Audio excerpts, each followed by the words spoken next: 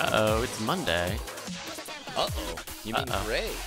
Uh-oh, hooray. Hooray, hooray. This is the day we do 7 hours of programming on twitch.tv/nightattack. That's the sequel to Hip Hop Hooray. Uh-oh, hooray. Uh-oh.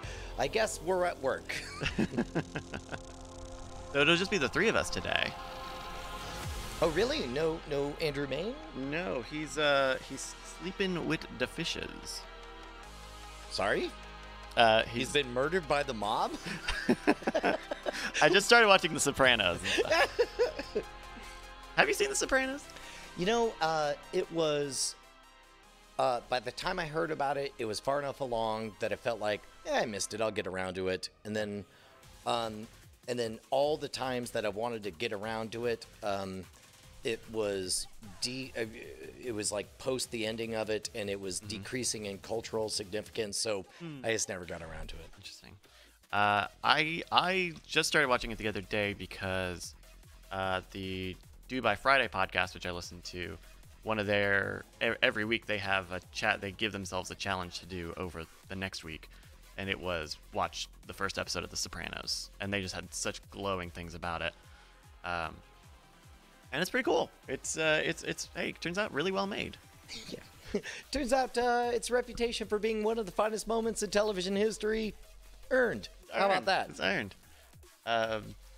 And just like, it ages very well for being a very 90s story, like they were mentioning on the podcast, like, it's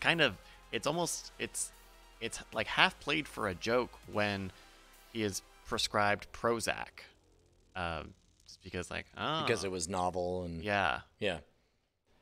Dude, when Prozac first hit, I remember listening to AM talk radio to go to sleep, and I was listening to the Tom Snyder show, which I've shared a story about appearing on at the age of 17. But there was definitely like a full-on assault from Scientologists to call every talk radio anything you could and talk about how terrible all psychoreactive drugs were. Wow. And how psychiatry is a scam and awful and blah, blah, blah, blah, blah. Crazy. Hello. Yo!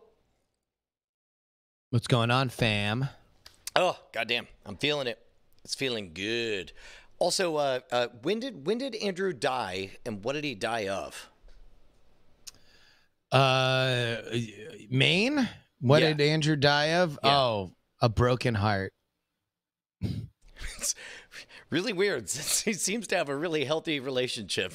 I know. No, it was mostly, he was really sad about the. Mostly It was mostly Westworld. He's just really disappointed in the current season. Don't. You know, the worst part about Westworld is I mistrust it enough that it becomes my fall asleep to watching thing. Yeah. Which means I fall asleep to watching it. Then the following day, because my job is to talk about Westworld, I have to go back and watch it again every 5 minutes. I did that 3 times last night. Oh, yeah, no, I did see this. Now we're in new territory. And then they say something, I'm like, oh, no, yeah, I remember this. Yeah. Wait, is this the part where the robot says something cryptic? God damn it. Oh.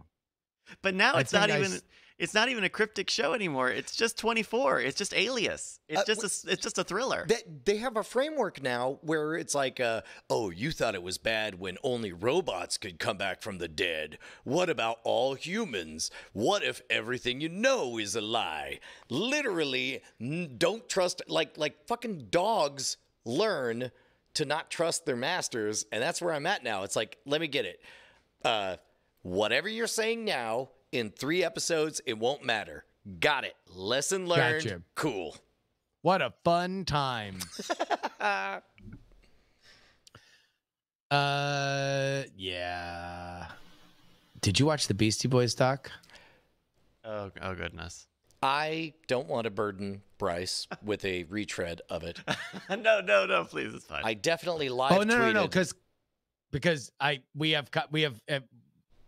have conversation for the show because it will be my pick because I have complicated feelings about it. Good. Well, Okay. tell me all about it and how bad it is and how somehow I'm morally right for paying for it but refusing to watch it. Because fuck that platform. It is the most un-Apple anything I've ever seen with an Apple logo on it. It was fucking awful. It was terrible. Wait, so you didn't watch it or you did watch it? I did not. In fact, I refused to. I invested 30 minutes into trying to watch it on the platform of my choice, a PC with a giant screen on the wall. I reached a point of frustration and overchargement for what was supposed to be free that caused me to spend the next 20 minutes tweeting and texting about how fucking shitty that whole experience was. And then I hit a decision gate and I decided, you know what? I'm not even going to give you. The Beastie Boys deserve better than for me to see whatever this is in this circumstance. It was a bit like watching the Star Wars The Force Awakens, where like I'll watch it, but it's not going to be like this. And I just walked away. Wow. Yes, I remember that one too. Yeah. Okay, then I'll just give my thoughts Yeah, on ruin the everything. documentary. Whatever. If it's garbage, it's garbage. Whatever. It's not garbage. We'll talk about it. I mean, we're about to do a podcast. I'd rather not repeat. I'd rather not repeat the take. I'd rather the take. Right. Yeah.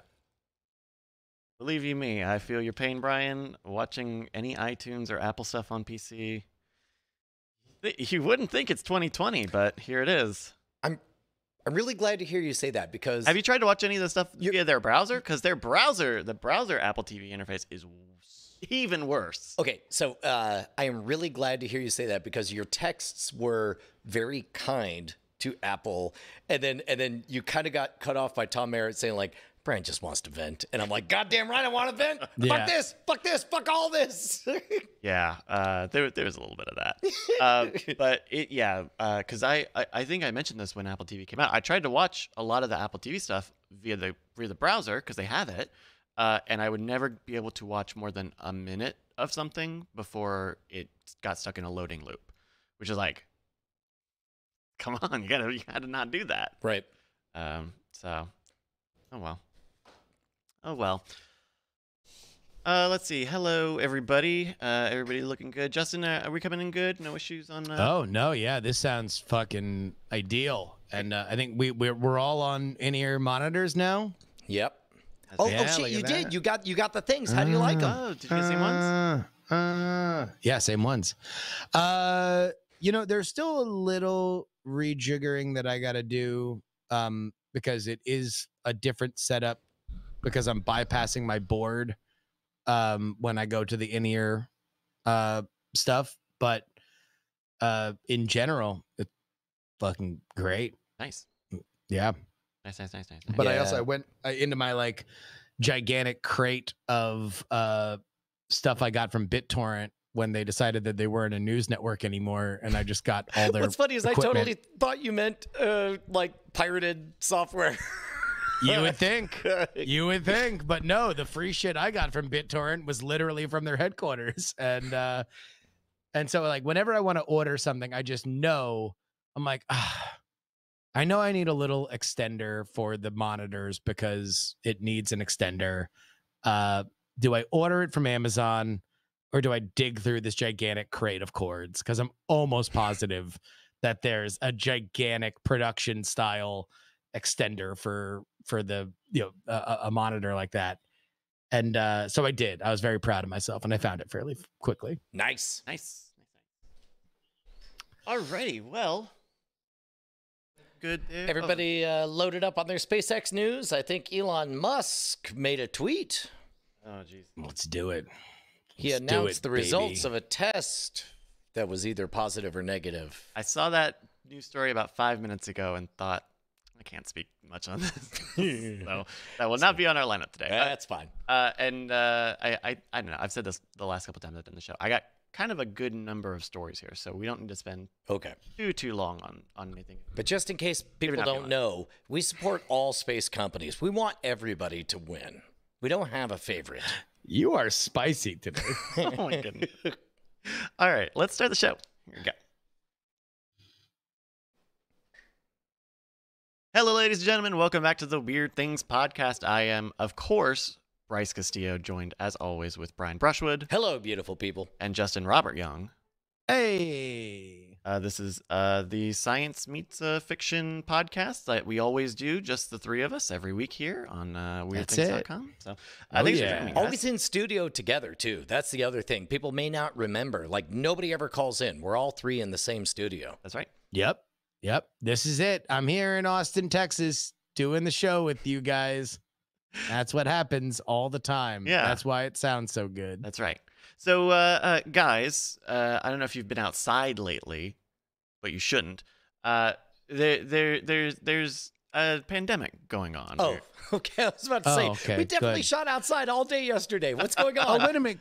Can I ask you guys a question? Yeah. How big of a faux pas is it to call it a global pandemic? Oh, Because no. obviously it's redundant, right? But is it like like you're ATM a machine. big fat idiot redundant, or is it ATM machine? No. It is exactly as much of a crime as it is to call it heavy metal, because all metals are heavy. But it's more fun to say heavy metal. Forget, if you're going to bother to live through a global pandemic, you might as well call it a global pandemic, and every single time you get to say it. That's what my instinct is, to keep saying global pandemic, but then also I'm like, oh, but I know, because I don't know if you're aware of this, Brian, but we speak for a living on the internet. And when you Yes. speak for a living on the internet, you tend to have people remind you that things are right or wrong, or silently keep it within them before they pour forth in some kind of public fashion. So I just don't know. Bryce, where are you at on this? My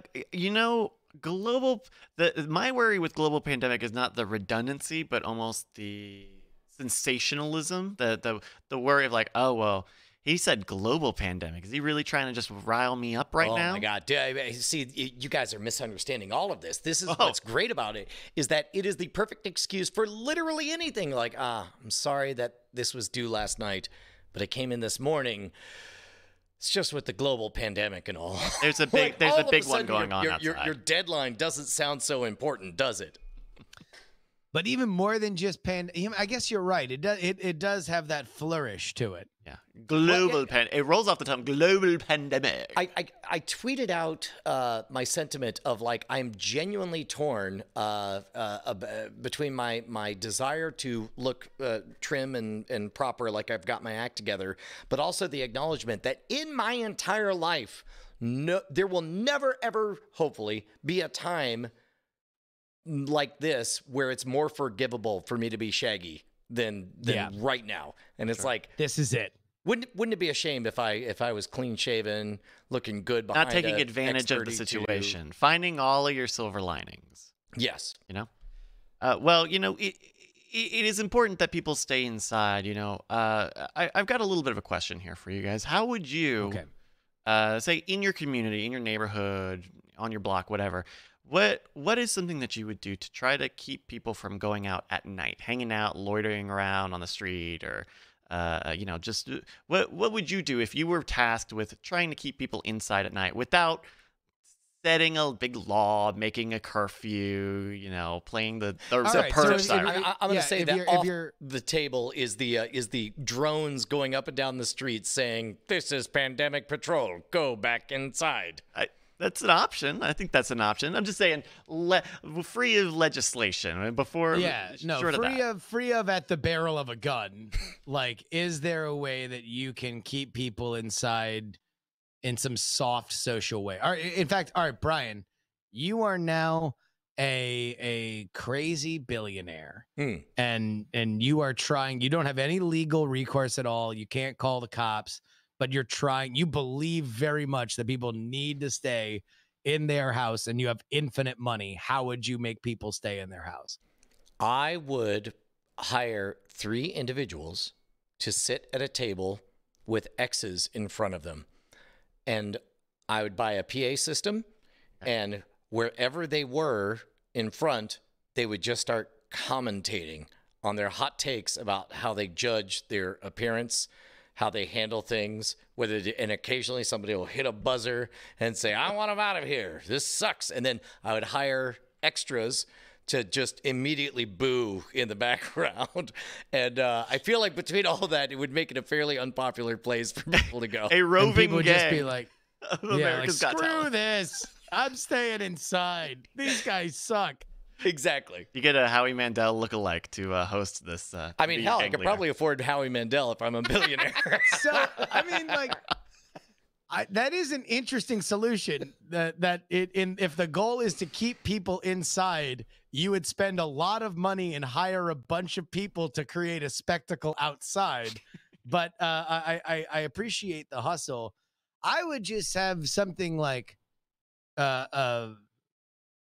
I would make it more Halloween Horror Nights. So maybe the same idea, but instead it's just like, oh, there's a pandemic, but also wolves are attacking people. And just like every once in a while, like, oh, I defy this order. Screw you, 1776, my freedom rate. Oh my God. Ah, this wolf, it's ripping my arm off. Oh God. Like, that'll keep people in because they're not going to want to be attacked by a wolf. That's an interesting idea, Justin. Scaring the public. Now we have Yeah. seen kind of similar what economists call nudges when it comes to like there were teenagers that were gathering around bus stops, so they started playing classical music at bus stops. Another Just So story is teenagers hanging around certain areas. They would put up lights with pink filters that accentuated the zits that they had on their face because Oh, wow. a lot of Yeah. teenagers have acne, and so it was just like I don't want to be there. I've seen what I look like there. So I'm assuming we're talking about that kind of nudge, right? That's really clever. If have you ever done that? Like if Chased off a bunch of teenagers from a bus stop by putting a pink filter on a light. Look, I don't. If you, I'm sorry, am I being detained? Yeah. I have my pocket constitution right here. No, ever take a selfie of yourself in front of just a red light? Like if you use the camera app on your phone, it'll look really nice. But if you use something like Snapchat, which like kind of has to do Deals with the raw data. yeah, it looks terrible. Yeah. Okay, that's a really interesting idea. Kind of nudging people, really like Oh, suddenly man. pushing Wouldn't that them. be great? saying- Okay, hold on. so what would you do for at night? Hold on. So press- imagine what you do is you put a bunch of cameras around Yeah. and they just have placards that say, "This camera is live and it is a very wide angle lens." or a very telephoto lens or whatever people are most afraid of. Which one makes you look the fattest? So wait, hold on. What if those drones? We were joking about the fact that there's been some speculation that some police departments want to have drones to enforce social distancing. Instead of them like identifying people, we take that surveillance state element, but all it does is just take unflattering pictures of you. All the drones fly like low angle, and like they're just getting all your chins, and you just always look like crap. And it is like now paparazzi drone. So here's the Wow. moral question that we have to deal with, because on the one hand, I actually think that would be amazingly effective. But here in America, we have it, I believe, in law that you are not allowed to shame people publicly for their debts. Because number one, it's very, very effective. Number two, it caused people to commit suicide. That whole business of the image of like a pilgrim with their hands and arms and neck in a stockade. stock. Yeah. Yeah, that was there oftentimes as like, hey man, you owed this money, you never paid it. I mean, what's so bad about spending a day in the stockade or whatever? But the shame was so bad. Literally a debtor's prison. Yes. And in fact, I want to say 20 years ago, there was a story in Venezuela of a new program where they would publicly shame debtors with a character called Dr. Diablo in Venezuela, who would show up to people's places of business and wearing a mask, a devil mask, and shame them for not paying their debts. And it was one of those things that was reported at the time of, oh, what a novel way to get these deadbeats to, pay their debts or whatever. But then the follow-up articles that I read were the ones that said, No. Shaming people for their debts is so endemic to the American constitutional DNA that it's literally written into all of our laws that it's like you can either pay your debts or not. If you can't pay it, then that's on them for making a bad risk. But we don't shame our people here. Okay, so then that's a vote against drones. Against public shaming. Yes. Okay. Well, let's kind of take it back to kind of Justin's idea earlier about say a Halloween horror night. You know the village of Kepa in Indonesia? Oh, I love it. Yeah. Oh no, it's the best. Well, they have something interesting called the Pokong. The Pokong. You mind if I show you a clip here? Yeah, sure. This is from our friends over at Reuters. What is this? Is there audio to go with this? We got a band playing. We got a band running away when somebody shows up in what looks like a wrapped up corpse about to be dropped off the side of a boat. That's right. The audio is just of the reporters telling the story. But this is the Pokong, a group of community volunteers who wear bed sheets caked in white makeup, who go out at night and scare the locals who are loitering around outside. All right, so this was pre-pandemic then. Like they already wanted to scare people back in, and now it has just like created a righteous cause. This article is only 2 weeks old. Oh, okay. Yeah. No, so this is for the pandemic? This is because of the pandemic. That's right. Oh my God. Why are these motherfuckers outside then? Sorry, I cursed. Why are these people outside? Because it's a very good question. Indonesia is being hit particularly hard by COVID-19. It's one of the hardest hit in Asia, and I don't know whether it's a cultural thing, whether people maybe don't take it quite as seriously. But in fact, when they first started doing the Pokong, it actually did incentivize people to go out more because they wanted to go see the ghosts. And they have this very distinctive gait because they're tied up, their hands and their legs are tied up. So they have to like bunny hop around. They can't really walk. And so to solve that, they became a kind of surprise patrol. So you wouldn't really know when or where they would be deployed. That seems like so that would work. People weren't banging like banging pots and pans like they do for essential workers when the ghosts came out every night. Yeah. I mean, this feels like this would last about 2 weeks before all of a sudden your new reaction to seeing these guys would be to try to take a selfie with them and get up close next to them. Maybe, I don't know. When Reuters visited the Kepa village, the supernatural strategy seemed to be working, with villagers running off in fright when the ghosts materialized. Quote, "Since the Pokong appeared, parents and children have not left their homes, and people will not gather or stay on the streets after evening prayers." It seems to be working so far.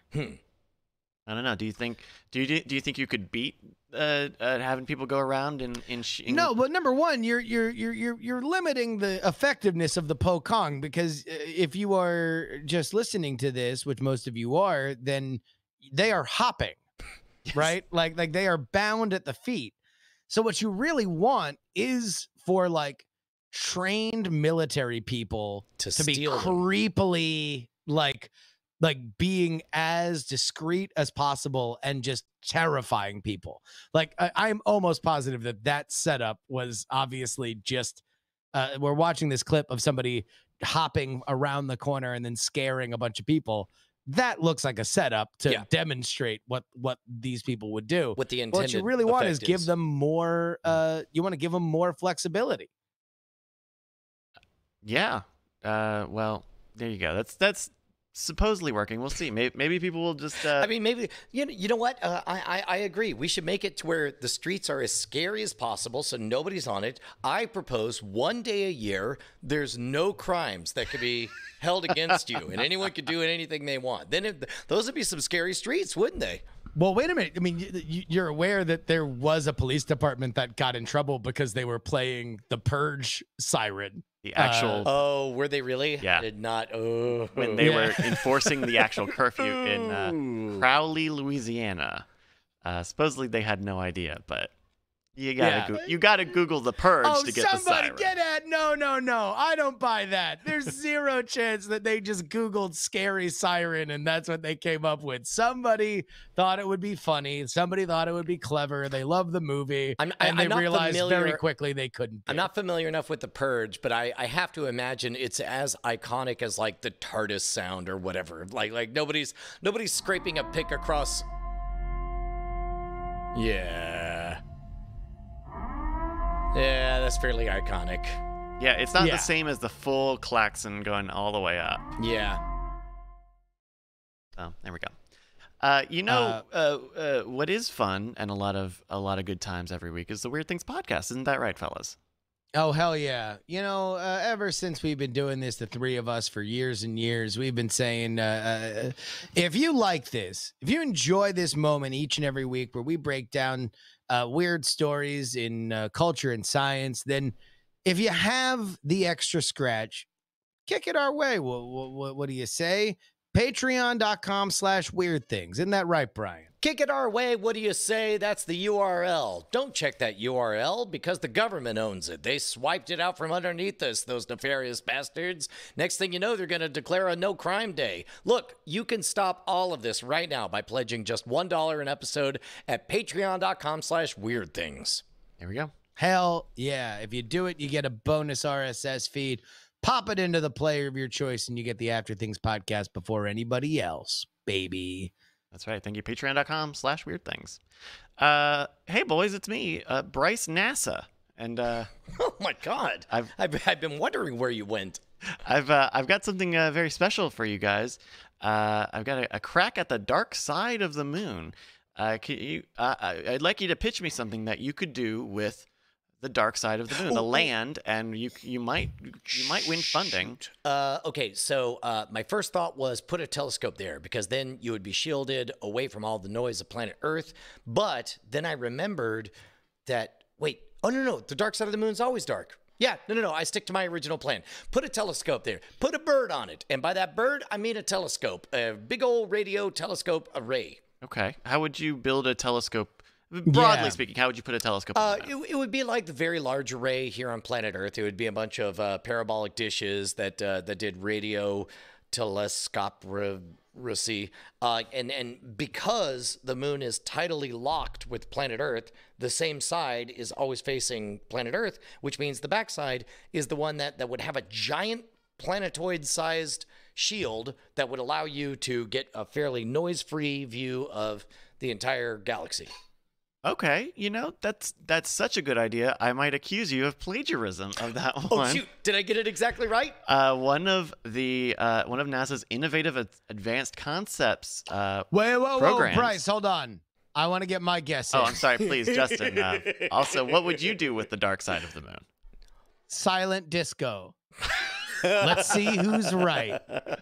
Nothing but headphones and neon That's as far it. as you can Yup. see. Hypothesis. I know it's been a while since we went up to the moon, but the next person who goes, boy, are they going to be pumped when they have a silent disco. Hypothesis: do AirPods work on the moon? We'll find out.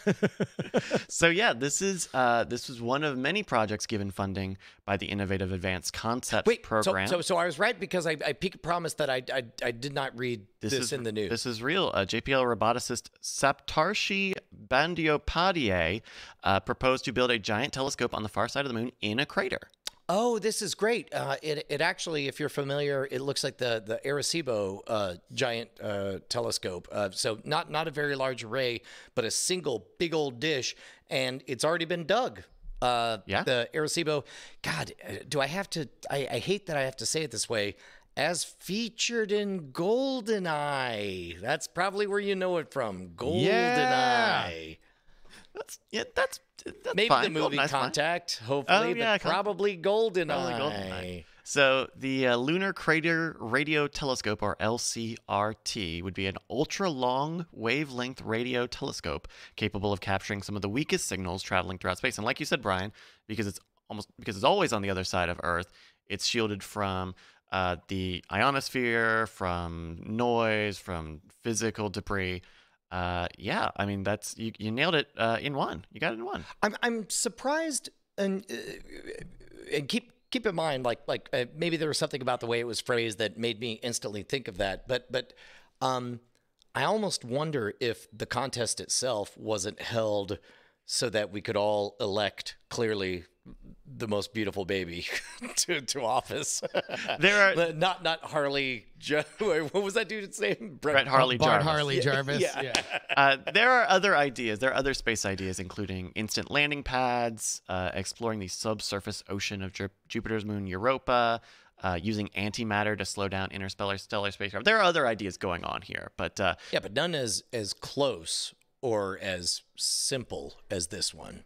well, NASA does still consider this to be low within the scope of how close we are technology-wise to solve this, because the basic idea involves sending rovers, these duaxle rovers, to the moon to basically rig up a giant wire system to set up the structure of this device.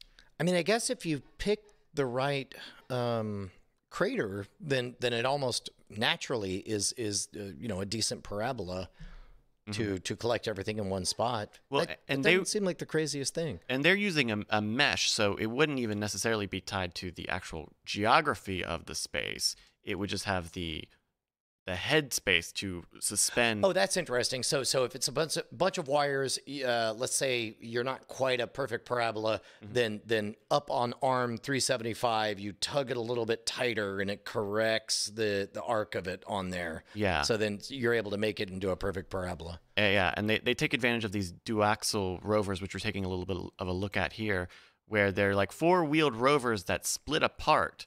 And so one side kind of anchors the whole contraption together up the top of the crater, and the other side will actually traverse down or up the crater, connected by a wire. Yeah, that's pretty wild. So it looks like crazy. a four-wheeled vehicle, and then suddenly the front part just runs forward and becomes like a Sphero or something, rolls itself down the hill or back. Yeah. Congratulations.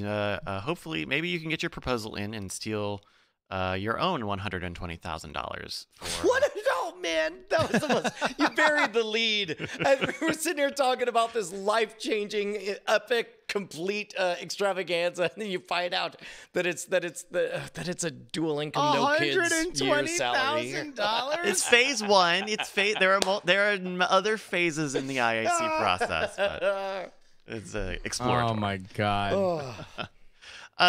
Gentlemen, we as a planet, the collective we, the Earthians. Is it Earthians? Yes. Earthlings? The The Earthanites. the human beings. Earthers, flat Earthers, because we're so even keel. Yeah, that's right. We flattened the curve so hard that we changed our name to the Flat Earthers. Yeah. We're Earthers That's it. against coronavirus. That's right. We're all together. Exactly. We're the Enough Flat of you. Earthers. We're not pointers. We're flatters. No, we're flatters. Flatten the earth. Yeah. That's our slogan.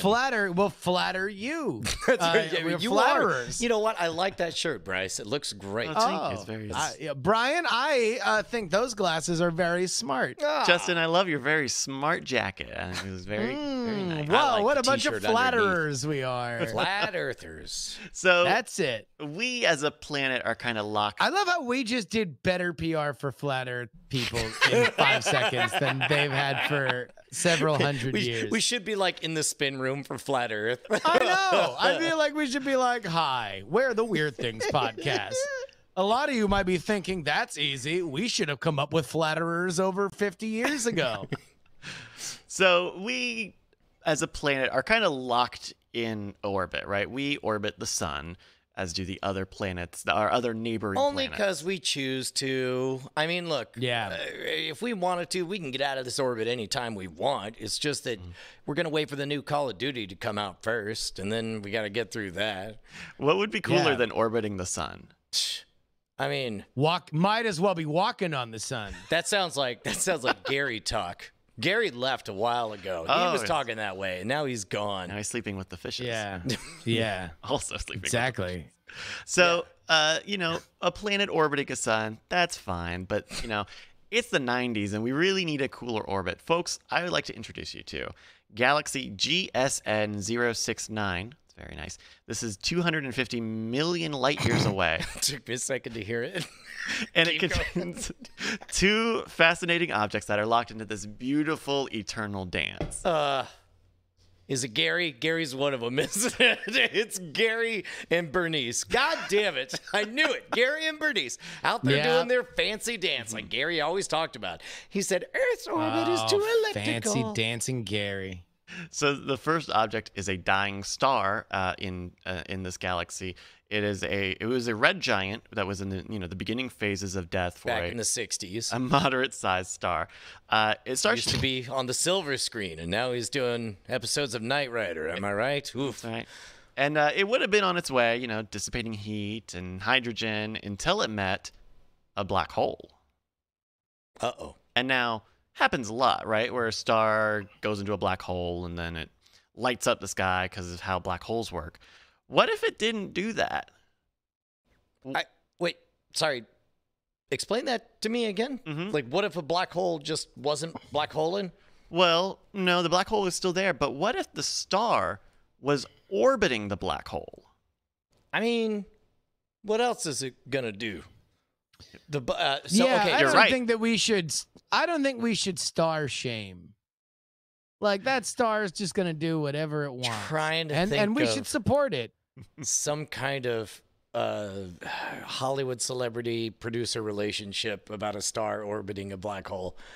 A Star is Born, starring Lady Gaga. That yes. kind of works. Yeah. Well, except for that she. I feel like we should eject from this line of thought because it really, it is only fraught with peril. So this dying star fell into the orbit of the black hole, and it doesn't cross the event horizon. It's about 15 times further away from the radius of the event horizon.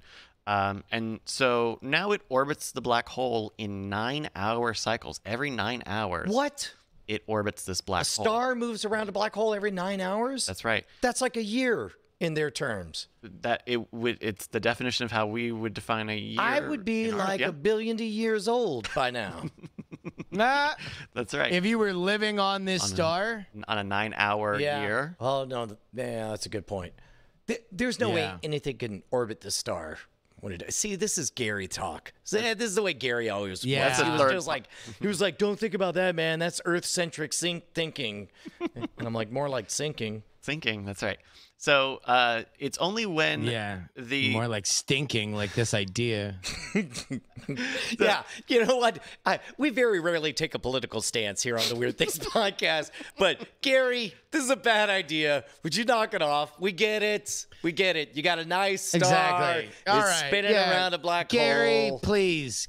Gary, we all let you go for a while, but now it's just stars and black holes. It's enough. Enough, Gary. Jesus. We get it. You did it. Good for you. That's a fine Good. circle you're doing. Good for you. Ah, ta-da-ta-da.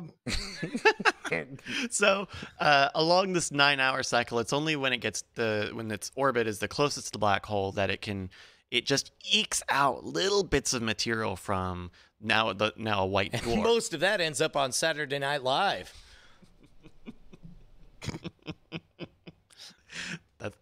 That's right. And so what's interesting is we found this out. This was because it is giving out X-rays as a part of this cycle. The Chandra X-ray Observatory noticed that every 9 hours it was receiving this X-ray signal from 250 million light years away. Like it's kind of insane that we know this much So about. this is extraordinary pumping blast. out. This is pumping out an extraordinary amount of energy. Similar to like a gamma ray burst or something, but it happens to be in the X-ray spectrum. Yeah. And what's interesting is, at least per the researcher who studied this, here's his quote: "In astronomical terms, the event is only visible to our current telescopes for a very short time, about 2,000 years. So unless we were extraordinarily lucky to have caught this one, there may be many more that we are missing." Hear that, Gary? Not so special after all. Oh, Everyone look at that high Gary. at 4 a.m. had the same idea. And now the emperor has no clothes, huh, Gary?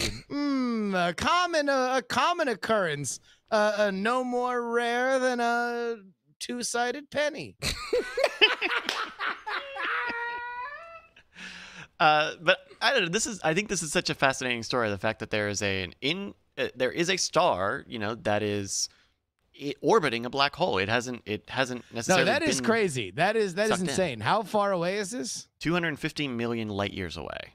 So, a black hole, I would imagine, mathematically speaking, I mean, just as likely a thing to have an orbit as a star or whatever. But a black hole has such a steep gravity well that it's just the rarity. It's like things tend to either go right in or cruise right on by. Right. Like you don't have the ability to slingshot past it. Yeah, it's a thinner band of success than something a little more loosey goosey. I really like that. You think about space-time, that fabric as everything made of latex, and you just sort of barely pull something down, and then you roll a marble around, you're going to get these big sweeping arcs or whatever. But if you pull that, way down, then it's like that marble is either going in or done. So it's, I guess, in the entire galaxy, it would be a statistical certainty that we would see something like this sooner or later, but a rare gem nonetheless. Yeah. Supposedly, they believe that the now white dwarf will continue to orbit the black hole and eke away material for trillions of years. I'm going to guess that there's no stable way for there to be a third body to orbit that star. I'm going to guess that... Probably not, given how fast it goes around and the... 9 hours! It does a lap around the... Yeah. Well, and also like that being such a narrow gravitational band that it can hang in, like just the wideness of even like a Mercury distant planet, I would imagine that's going to get sucked into the black hole really fast. Yeah, or it might have to be some sort of perfect orbit where it's always on the opposite side of the black hole. But it's fascinating, I wonder if we're going to find any more of those over the next trillion years. Who knows? You know something that we don't know? What's that, Bryce? Name one thing, Gary. I mean, Bryce. Oh, no. Oh, I don't Oh, wanna be no. Gary. What a reveal. Some scientists believe that meteors hit Earth at an average of 17 times a day. That doesn't sound unreasonable. How big are we defining a meteor as? I think anything that makes it all the way makes down contact. to the surface. Yeah. Okay, so not shooting stars, but actual rocks Actual that contact. bonk old ladies on the head. Right. Yeah. But for all of that, right, we don't really have material reports of anyone dying from a meteorite or a meteor. I assume that is true, but it's so hard to believe given the numbers. I mean, it's tough, right? Like, think about Earth's Well, but landmass. Yeah, but there's like so much land, right? And so like much we ocean. we are biased to thinking that like all that matters is the stuff that we are looking at. But even in our, you drive from Austin to San Antonio and you're looking at so much just totally unoccupied land that like you probably wouldn't know if something landed in there, let alone hitting somebody, Right. let alone killing them. And even if that did happen, having someone notice the event and confirm, that it is from an extraterrestrial, extra space rock, right? Yeah, Confirming space it's rock. also a space rock. In fact, Hey man, is that space rock? We'll turn it up. Beep bop boop bop boop beep bop. These are the space rock songs we rock. Boop bop beep bop beep bop. Hey man, I didn't know that Space Rocks was the Teletubbies. I'm too high to recognize anything. Anyone seen Gary around? Get bent. We're playing space rock. Beep bop boop bop beep bop boop. that's a Screw science computer. you, or something. Dad. You don't know my space rock. Slams the door. You've got he's got an Behind astronaut the door. helmet coming out with a mullet behind it. Behind the door, Yeah. Genesis starts playing, or Styx. Yeah. In fact, a fun fact, the only confirmed injury directly by a meteorite, not by the shock waves of it, but actual by the rock, is in 1954 when Anne Hodges was struck in the hip while taking a nap on her couch. It blasted through the roof and it hit her in the hip. The closest thing I've ever seen was it was actually a Central Texas news story. A dude owned a bunch of farmland and was saying, so anyway, I did a patrol and counted all my cows, then went home. Next day went out and this was there. And what you saw looked like a collapsed, rusted, giant milk canister. And he goes, he's like, we're far enough out. Ain't nobody come, ain't nobody go. Only one place it could have come from. And then he like conspicuously points up at the stars. And then, and I'm just like, okay, crazy person thinks, junk fell out of the sky. And then the news report ended with, I think it was KXAN or KVUE, one of the local affiliates, saying, yeah, so we called NASA and they said, yep, that's the second stage of a satellite we just sent up. It just straight up landed in his cow pasture. Whoa. Funny story. Googling that actually did find a meteor that hit a live cow in Venezuela. No way. In 1972. Identified as a meteorite. So I bet that was delicious. I bet it probably did taste pretty good. Get a yeah. good sear on it. Exactly. You're just cutting into that fine steak. You put it into your mouth, and you can just hear it. Beep, bop, boop, bop. Well, now with new digitized records from, I believe, the Ottoman Empire, someone might have to correct me on that, we believe we may have found our first noticed instance of a lethal meteorite victim. In what we now call Suleymaniye in Iraq, Turkish records indicate that in 1888, a large fireball was visible in the sky around 8:30 p.m. After that spotting, meteorites rained from the sky, resulting in the death of an unnamed man, the paralytic injury of an unnamed man, and loss of crops. While scientists don't have the rock to confirm its origin, they believe that the sourcing of the documents give it legitimacy. Quote, due to the fact that these documents are from official government sources and written by local authorities, even Grand Vizier himself as well, we do not have any suspicion of their reality. Because there are still many more documents to be digitized and many digitized documents that they have not fully examined yet. They believe there may even be more to this paper trail to back it up or to give it some legitimacy. You know who the hero of the story is that dude that was paralyzed. Because if it was 2 people killed, we wouldn't be hearing about this.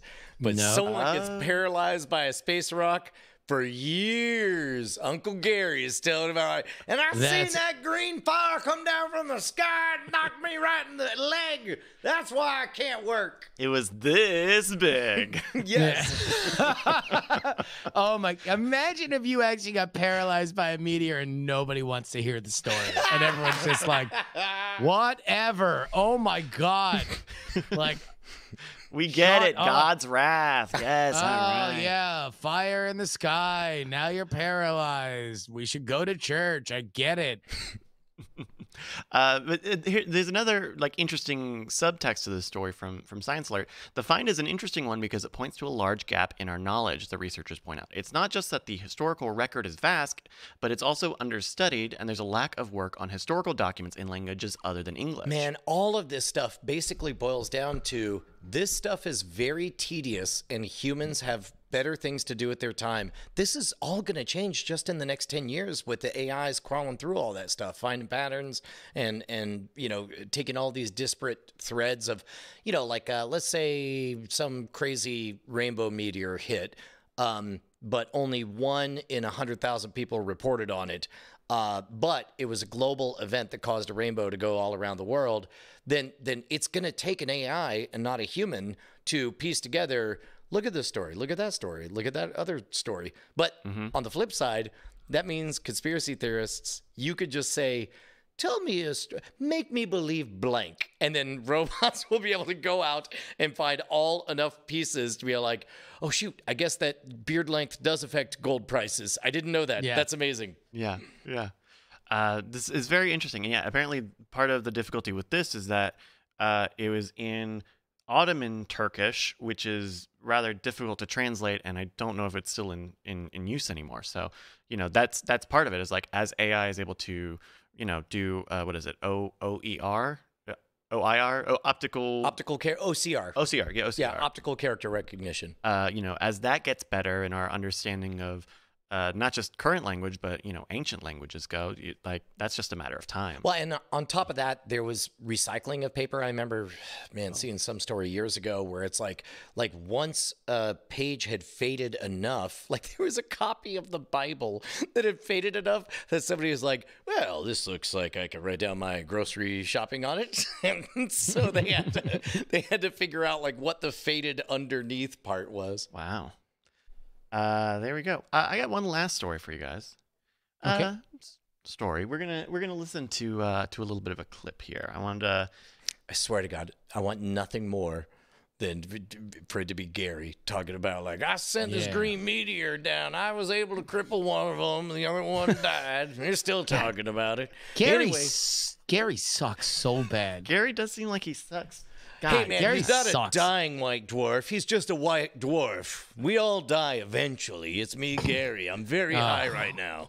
God, Gary. high ass Gary. Ugh. He's playing Ruining it. always playing his space rock really loud in his old Chevy. Oh God, that stuff sucks No too. good. Give me the classics. Give me classic space rock. Oh God, yeah, like beep boop boop. Beep. Got my lighter out. Sounds of Science. Those are jams. Remember when Simon and Garfunkel wrote that song, The Sounds of Science? Dude, yeah. Poo poo poo poo poo poo. Do you remember when George Bush did this song? Go shorty, it's your birthday. We don't party like it's your birthday. And we can sip Bacardi like it's your birthday. And we don't give a fuck, it's not your birthday. You can find me in the club, bottle full of bub. Look, mommy, I got the X if you into taking drugs. I'm into having sex, I ain't into making love. All right, we all remember that classic, right? I do. That's a banger, yeah. That was what he was reading to children when 9/11 happened. A lot of people don't know that. Was lost to history, but that was the My Pet Goat book. Was actually the original thing that 50 used for in the club later. So if I were to guess where this is headed, this is more of that deep fake stuff. I mean, we're just going back. We're just going down the music hall. This is just in the aughts. I think if this is gonna end where I think it's gonna end, it is intensely remarkable. But there's also I like big butts, and I cannot lie. You other brothers can deny that when a girl walks in with an itty-bitty waist and a round thing in your face, you get sprung. When a pull up tough, she noticed that butt was stuffed deep in the jeans she's wearing. I'm hooked, of course, and I can't the classic. stop staring. The classic President Bill Clinton, baby got back. No. That was what he said after the Oklahoma City bombing. I remember that. Exactly. It was amazing. Yeah. He wanted a moment of healing to bring us all together, much like America's butt cheeks. That's what they called it. They're like, let us be America's butt cheeks and come together of course, in this moment. Yeah. Liberal media never reported it. And like there are other, we've just uncovered some new, like some old Frank Sinatra, right? You can dance, you can just having the time of your life. Was see that girl at that scene, digging the dancing queen. Just science is great. No, this is a YouTube channel called Vocal Synthesis, and they have created all of these models on tons of different public figures and speakers. A lot of the presidents. Most recently, they got into a little bit of thing with Rock Nation because they've got some Jay-Z ones on here. And, that's the one that. So Brian, are you familiar with the Navy SEAL copy pasta? Is that the one on Reddit where people are talking about how badass they're? Let me tell you what a badass I am. I'll have you know that I graduated top of my class in the Navy SEALs, and I've been involved in numerous secret raids on Al Qaeda. I have over 300 confirmed kills, and I'm trained in guerrilla warfare. Well, what you might not remember is that apparently was a real big hit for Jay-Z. Yeah, like What the fuck did you just fucking say about me, you little bitch? I'll have you know I graduated top of my class in the Navy SEALs, and I've been involved in numerous secret raids on Al Qaeda. Pause it. There's somebody put a beat to this, and it actually slaps. Google it. It's on SoundCloud. But somebody put a beat to this, and it actually because when it echoes, you can hear the artifacting of the software or whatever. Like there's just like that you can hint. see the flangey edges of it. But like if it sounds like it does when the beat's under it, like you're just downloading a Jay-Z song off Grokster in 2004, there is a reality that comes with this particular copy pasta if Price is able to find it. Let me see. Is this it? What the fuck did you just fucking there we say go. about me, you little bitch? I'll have you know I graduated top of my class in the Navy SEALs, and I've been involved in numerous secret raids on Al-Qaeda, and I have over 300 confirmed kills. I'm trained in guerrilla warfare, and I'm the top sniper in the entire U.S. Armed Forces. You are nothing to me but just another target. I would wipe you the fuck out with precision, the likes of which has never been seen before on this earth. Mark my fucking world. You think you can get away with saying that shit to me over the internet? Think again, fucker. As we speak on I contact with my 100% secret network would of believe, spies. like outside of the beginning of it or whatever, if you just gave me a snippet of the middle, would 100% have believed this to be real. Yeah, it's very cool. But yeah, apparently they had done 2 more Jay-Z ones. This Vocal Synthesis YouTube channel did that. I guess got pulled down by Rock Nation. Really? Which it was actually we do have a mirror of one of them. They had Jay-Z covering. Well, let's see if we can just load it up and just maybe just play it here. Pacific weather wind chill, to DiMaggio, to McCarthy, Richard Nixon, Studebaker, television, North Korea, South Korea, Marilyn Monroe, Rosenberg's H-Bone, Sugar Ray, Penn, Mahjong, Brando, the King and I, and the Catcher in the Rye, Eisenhower, vaccine and lens, got a new queen, Marshall, Liberace, Centennial go by. We didn't start the fire, it was Oh my always God. burning since the world's been turning. We didn't start the fire. No, we didn't like it, but we tried to fight it. Joseph Stalin, Malenko, Vanessa, and Prokofiev, cool. Rockefeller. That's amazing. This one got taken down by which entity? By the Jay-Z side, that one and So and that's- But in that That's case, fascinating. like, do they own the sound of his voice? How would one protect that? No. And how does It- one? If anything, Billy Joel's people would Yeah, have right? songwriting chops. Though, is it being published as a song? We're not I exactly mean, sure. It's, and not only that, it's like who's making money on it? What money are you shutting down? But then the question becomes, and this is where we have legal casework to be built, is do you own the vocals that it was modeled after? Because it was certainly modeled after Jay-Z songs, right? Like, are you reproducing, like, is that a sufficient synthesis? So yeah, it's crazy. I can't believe it got pulled down. Yes, it is. Well, and keep in mind, a pull down on what was it, YouTube or what? On YouTube, what, yeah. Okay, so like could be many things. Yeah, YouTube stuff is pretty easy to pull down. All you have to do is Yeah. threaten to maybe think about calling a lawyer, and then people Yeah. usually pull stuff down. But from a legal framework, I don't think they have a leg to stand on. I think that is a standalone piece of art. It's the equivalent of drawing an oil painting of Jay-Z, holding up Building 5 or Building 7, whatever. Yeah, or Building 9/11. 5. I don't know which ones they are. But it makes an interesting point, right? Because it's not them. Because we know there's a lot of like, hey, we have this machine learning that can make stuff sound like other songs. It can make instruments and sound like another song. But this is using someone's vocal data to recite an already existing published song. Right. And is there possibly fraud in that? In deception? So here's what. Don't you own the right to your own voice to some degree? Should you? Culturally, I was really surprised by a friend of our friends,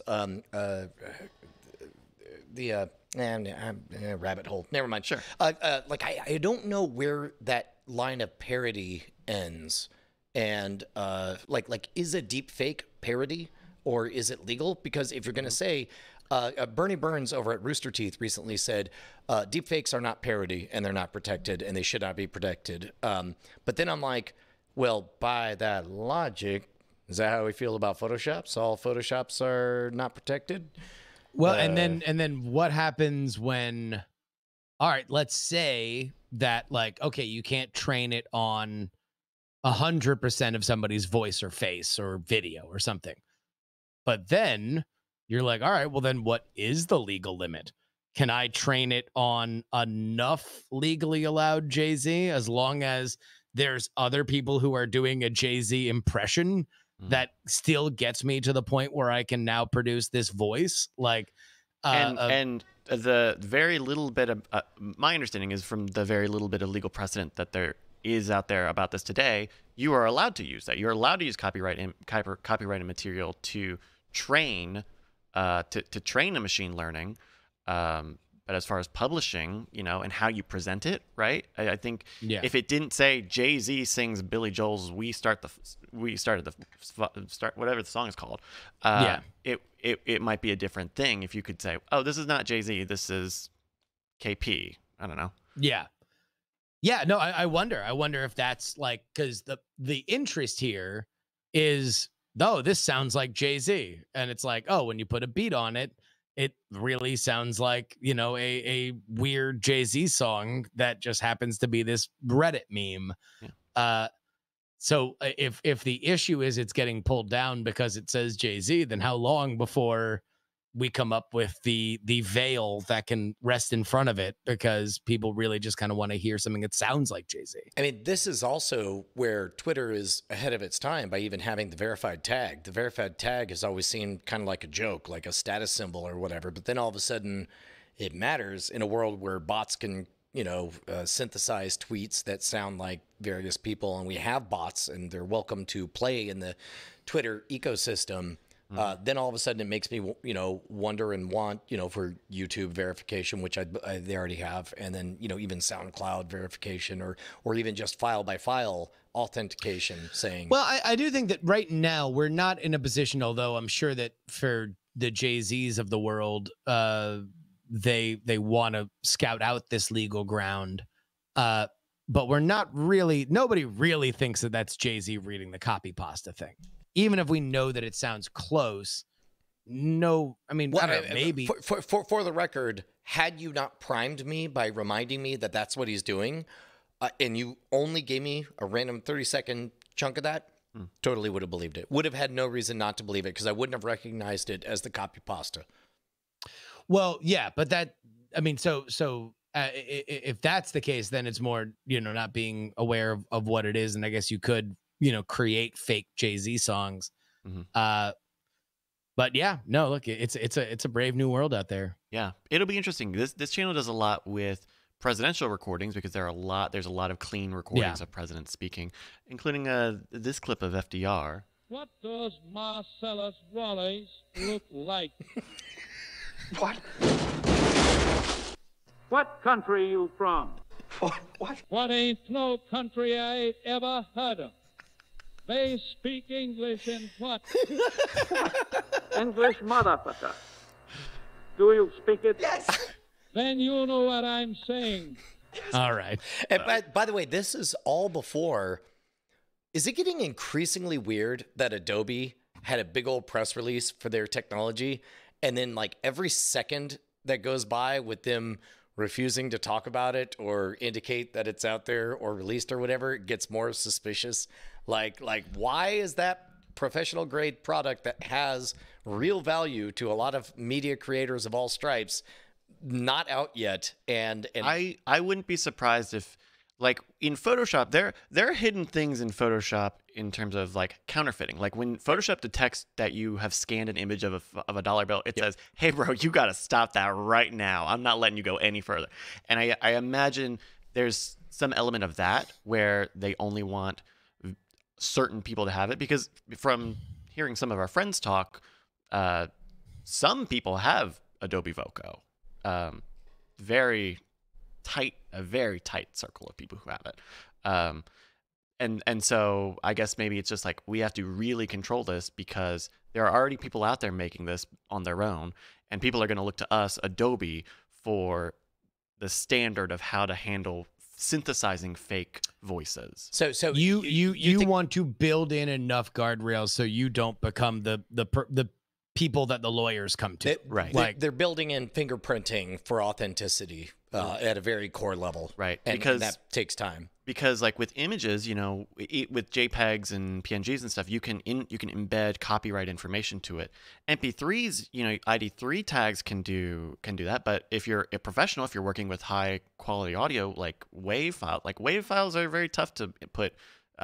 My understanding is they're not as we've seen with like on YouTube, the digital copyright fingerprinting is quite good, and so it may be that maybe behind the scenes, somebody's received word that it's like, hey, we're not where we need to be as far as fingerprinting authenticity on stuff.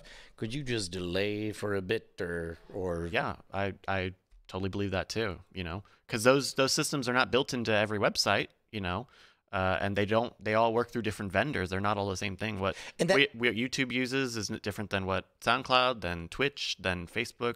They're all different libraries that they check against. That is a fairly fundamental question: is do I own my identity? Do I own myself, my likeness, who I am, or whatever? And we've seen cases legally where people have signed that over and then didn't like what was done with it. But inherently, if I don't ever sign anything over to anyone, do I still own my voice, my cadence, even my personality? Because at some point there's going to be AI bots that are able to reduce any 30 to 80 seconds of audio to, okay, you hit these emotional beats, you had this cadence, you covered this topic, but with this spin on it. Yeah, we got your number. We can hit a button and have a Brian Brushwood hot take. And where does, say, copyrighted content? Like, we create stuff. Well, copyright will expire. Theoretically, copyright will expire, or you have Creative Commons and stuff. How does... it's kind of a take on remix culture, and there's only so much progress that's been made in that avenue. Now suddenly you are synthesizing new information from existing published content, not just remixing it and transforming it. So it'll be a very interesting time indeed. You guys want to do true? You want to do some picks? Let's pick it up. Pick it up. Justin, yeah. Have you listened to the Duncan Trussell Netflix thing, Midnight Gospel? No. I have very mixed up, complicated feelings about it. Number one, I've decided that first and foremost, I can't stop. I'm going to keep going through the whole thing. Second of all, I have absolutely no stomach for it. And when I say that, I know people are thinking, there's boobs and bursting out guts and all that stuff. That's not what I'm talking about. What I don't have a stomach for is the sophomore college 4 a.m. stoned hippie talk. It's so difficult because it's well, here, lay out the premise for people who are unfamiliar with it, because it is a unique show. Right. So what they've done is he's been doing podcasting for a very long time, and he's one of my favorite guests when he would show up on Harmontown. He's the guy that got Dan Harmon to start Harmontown as a podcast.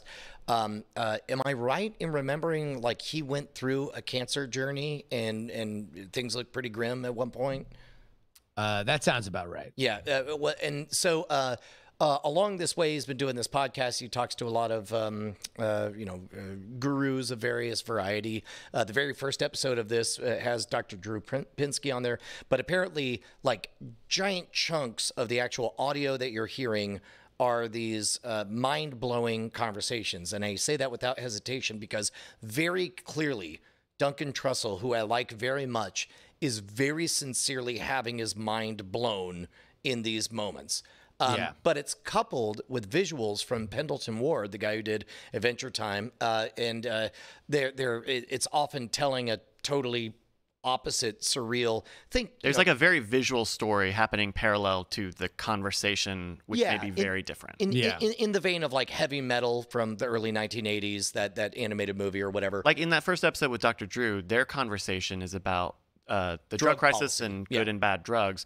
But meanwhile, the story is the character and the president in this simulated world are in the middle of a zombie apocalypse, and they're fighting their way through the White House and across the country.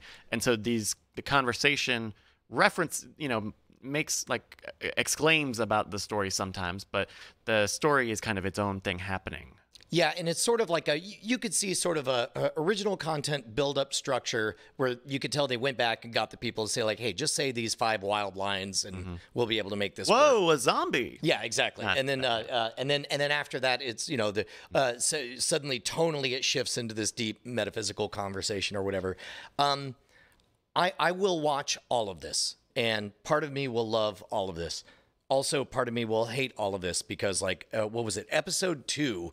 He's talking to a dude from Arkansas who got out of jail and is explaining why magic, Ritual magic is better than the Eastern religions because the Eastern religions are designed to help you achieve nirvana in 20 to 30 generations of life and reincarnation, whereas ritual magic is and it's interesting that you read it as him saying it's better, because my recollection of that conversation was that he said that clicked better with him, or that I don't know, that style of teaching worked better for him. Either way, we're talking about a lot of hippie stuff. Like it is. And either like you're going to have, either you are in the frequency to receive that and you're like, like metaphysical conversations, that I think the name is apt, that midnight gospel of you and a bunch of friends having the conversations that are so far beyond the normal, how was your day, kind of stuff. But if you're not in the mood to receive that, then you're just like, oh my God, it's just random words that periodically people are going to say, wow. That's the part that is so bizarre to me, is I can't stop watching. Like, I can't tell. I know that if I read these words in a book devoid of all the context of this show, they would enrage me, and I would throw the book away. But really, but I mean, just because there's a lot of dumb, overly simplistic stuff in there. But I really like every single person who appears on it. I really like the authenticity of the conversation. I really like the hyper surrealistic visuals. I really like the art style. Like, I love every single piece of this thing, and I can't understand why I'm just. I will not be able to stop. It's a bit like where we were at with the new Pope, where it's like we had this big come to the Pope moment where we were trying to decide if we were going to keep watching, and all of us held it as a secret that we'll watch all of these, even though they make no sense and they're frustrating and they annoy us. Interesting. But they're also beautiful and transcendental or whatever. So that's how I feel about it. So you did say that you listened to his podcast. Had you listened to any of the podcasts that were used? I listened to his appearance on other podcasts. And he always played the far out there wild card, like just next level. You'd swear that he was high on 75 different things at the same time, but he was so good at just taking a thread and running sideways. It was fascinating, and he was always one of my favorite people to show up on Harmontown. So to hear him be the linchpin, it makes sense that this feels to me like an unguided starship, kind of just going wherever it's going to go. I don't have quite the same reaction to, I guess, the content of those conversations as you did. The one thing I think that is really tough for the show to express, especially if you were watching it and if you have an understanding, these are actually just from like a podcast. Like, if you don't know the name of someone, then it's very much like, well, I actually don't know how much authority to give you. I would like to give you some because I enjoy hearing your experiences and talking about how you relate to death or drugs or ritual magic or whatever. And so it's very tough to be like, well, I don't know the name and I don't know where they're coming from. And even sometimes when they're talking about real world stuff, it's like, and I opened the center, like, I don't really know what type of center you opened.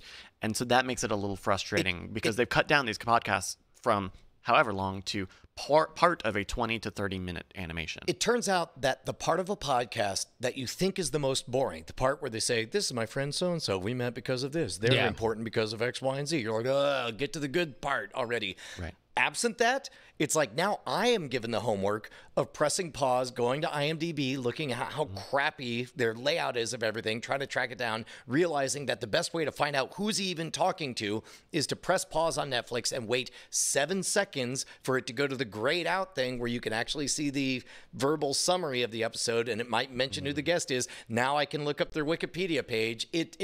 I really, really agree. Even that process gets annoying because like the ritual magic guy, you try to look him up, and the first thing that comes up is like this murder, supposedly allegedly done by teenagers in the 90s. You go, wow, why is this the first thing to pop up? And you realize that is probably the same guy. He doesn't have a very big web presence, and he talks about being in jail.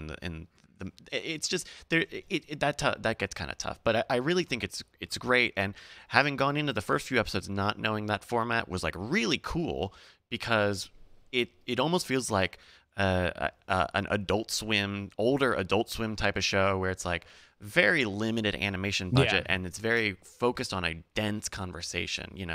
Like 16-ounce Mouse or Home Movies or something, which was not necessarily Adult Swim, but very conversation focused, very... Or even scribblier. What was that super scribbly one? Like, even scribblier than Squidbillies or whatever. Home Movies was in Scribblevision.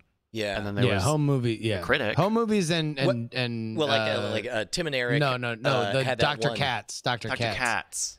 Right, but I mean, like just lo-fi, like Tim and Eric. That was pretty much just a low resolution shoot that they just ran a Photoshop filter on. Yeah, and they called it animation.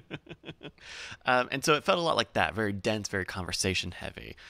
But it's paired with these very colorful, very bright, very imaginative visual stories. And I think it's very cool how they tell the visual stories without really getting much help from the dialogue. So. I certainly think it's worth checking out. I will co-sign your pick, Brian. Cool. Justin, you got a pick? So, in a world before social media, there was a phenomenon that your friends would go on vacation and then they would come back and they would want to show you all the pictures that they took. I just realized what this your pick was bittersweet. Because on one hand, you're excited that your friends got to see some cool things. On the other hand, looking at pictures and videos of other people having fun is only so interesting. And we have the Beastie Boys story on Apple Plus or Apple TV. It's a must-watch if you're a Beastie Boys fan. It is, among other things, a loving tribute to the now departed third member of the Beastie Boys, MCA, Adam Yauch. And at times, it really is a credible presentation of what I'm sure was an amazing night in Brooklyn when they put on this show with Mike Diamond, Adam Horovitz, and Spike Jonze is kind of this like voice narrating things in the background sometimes. But boy, do you just kind of want a 5-part Beastie Boys documentary series in a world where we have Making a Murderer and Tiger King and OJ and the Jordan doc. You're like, man, there are times that, like, when they go through their separation with Def Jam and they talk about what their relationship with Russell Simmons. No, the white one whose name I'm forgetting. Russell Simonson. No, Russell Simmonsberg? Oh my God, no, the one that Russell Simonstein. I actually should be thrown in jail for not remembering this because he's a gigantic wrestling fan. They actually talk a lot about wrestling. Suge Knight? No, God damn it. Anyway, Vanilla I'm gonna Ice. kill. I'm gonna actually die from not remembering this. I'm physically dying right now. I had that recently when I couldn't access the name Jeff McBride, the magician who was there the day I asked Bonnie to marry me. I couldn't. Rick access. Rubin. There we Okay. go. So they talk about how close they were with Rick Rubin and how Rick Rubin was an indispensable part of their career. And that's great, right? And then they kind of fade apart and there's not a ton there. They go from Russell Simmons being somebody that believed a lot in them to them very much believing that they were basically like a version of Menudo for him. He just really needed white rappers because he needed to get people on the radio. And so it shows you the benefits and the drawbacks of having you tell your own story. And ultimately there is just like, it's only like an hour and 50 minutes and they spend the vast majority of it before, certainly, but before sabotage. Let's use that as like the line of demarcation. So they kind of just race through, like they race through Hello Nasty. They don't even mention, any of the latter stuff. The 2 of the 5 boroughs. The album, the instrumental album that they put out. It pretty much after Hello Nasty, you're like 20 minutes away from the end of the documentary. And they're such a sonically interesting band that, like, I don't know whether or not they didn't want a music nerd out during the live show or that wasn't as compelling, but like, man, would I love a longer form version of this where they went like way into the samples and way into where they were at the time. It's a must see if you're a Beastie Boys fan, but boy, do they still need the like big multi-part documentary treatment, in my opinion. Well, that's a shame, especially for like kind of a long length feature, right? It's almost 2 hours and feeling like it doesn't cover everything well enough. I made it about 12 minutes in, and for reasons I won't go into on this podcast, I got frustrated. But 12 minutes in, I think they had gotten as far as the question of who's your favorite Beastie Boy, which was, we're 12 minutes in and we're still on this, huh? All right. Well, I mean, there's good stuff there, but also it's like, I think it's hard. There's a lot of time spent on how they felt about License to Ill, which they don't mention the original name of License to Ill, which is something that should be confronted in a more documentary sense. But is that the one with the N-word? Was there like an N-word in there? No, the F slur. Oh, don't be an F slur. Oh, that's right. Was the original name of License to Ill, and part of it was they go into the idea that they wanted to be wrestling bad guys, and Rick Rubin is still a massive wrestling fan. And you watch these early MTV hits and these early Def Jam commercials, and it's Rick Rubin being a wrestling character. So there is credibility to that, and the idea that very much they felt that they were making fun of frat guys, and then frat guys started showing up, and then they started headlining Madison Square Garden, and then they realized they didn't want to be that anymore.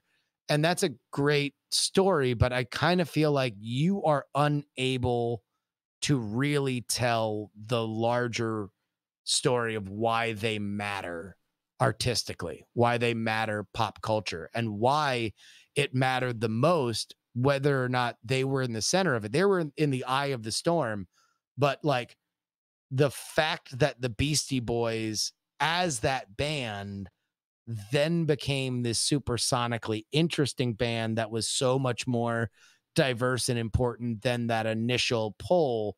And yet they were still retaining certain elements of that while rejecting the vast majority of it, is like, I don't think that can be told from the inside out. Yeah. Like that's a part of the story, but part of it has to be told from the outside in. And it's a must watch. Boy, is it a loving tribute to MCA and how important he was in the band.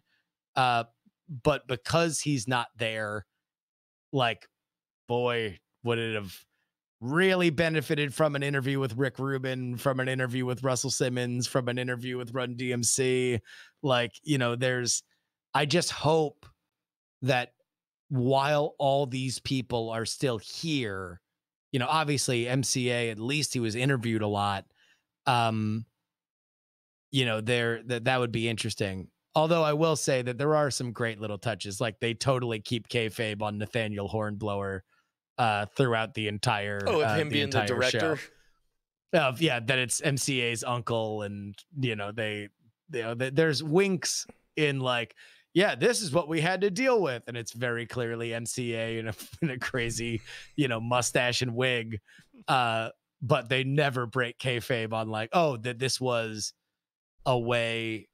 Like they insinuate that the new label Capitol was like, hey, we need to put you with adults. And you don't really know whether or not this was them saying, oh, no, yeah, we have an adult, like MCA's uncle's director, or if it was them just doing a thing. There was a friend of mine who had a Cartoon Network pilot. I think I can navigate this. Cartoon Network pilot. It was going to be the first live action, like grown-up person introducing cartoons for kids that we hadn't seen that in a while. And another friend of mine, they were like, wait a minute. They're like, well, we need to get this guy a nutritionist because he needs to slim down for the production, and we're on track. We got a thing. He's like, nutritionist, what do they make? And then they're like, well, they make this much money. He's like, great, I'm his nutritionist. And so there was no guidance, no whatever. And so like the ongoing joke as he grabbed, another chocolate bar was like, is this okay with you? And you're like, yes, it is. As your nutritionist, it's fine. That's funny. So I would encourage you to watch it, Brian. I understand that you had some platform problems, but I've already paid for it. Might as well look at it.